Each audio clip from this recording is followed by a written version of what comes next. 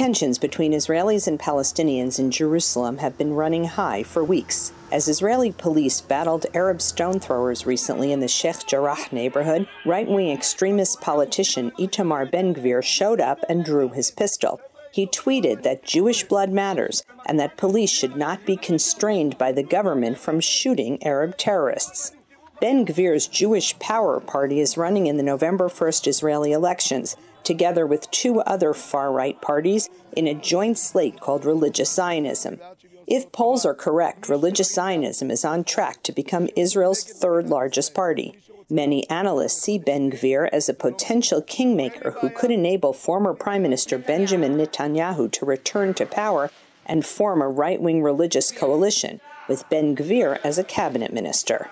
I want Bibi to be the Prime Minister, and I want to be in that government. I want to pull the government to the right, a true right, one that loves people, children, and women, a right that defends the weak who are attacked. Ben-Gvir is a disciple of the late Mayor Kahane, who believed in transfer, or forcing Arab citizens out of Israel. Kahane's Kach party was outlawed in Israel and the U.S. as a terrorist organization, and Ben-Gvir himself was convicted of racist incitement. But he says he has moderated his views. The strong left had done great on branding him as an extremist, but in most cases, this is just fake news. If you take a close look at his interviews at this campaign, he doesn't say anything about transfer, about Kahane's views, or any other views that the hard lefters are trying to brand him under. Several U.S. politicians and American Jewish leaders warn that Ben-Gvir as an Israeli government minister will cause tensions with the U.S. administration and American Jews. The core strength of the U.S.-Israel alliance is our shared democratic values, the values enshrined in our respective declarations of independence.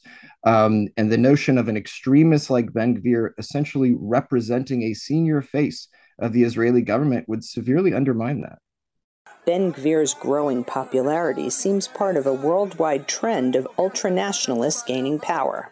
I think the answer about what happened in Israel and in Europe is the national mood, the need of the population to be separate from other group, immigrants in Europe or in Israel, the Arab population.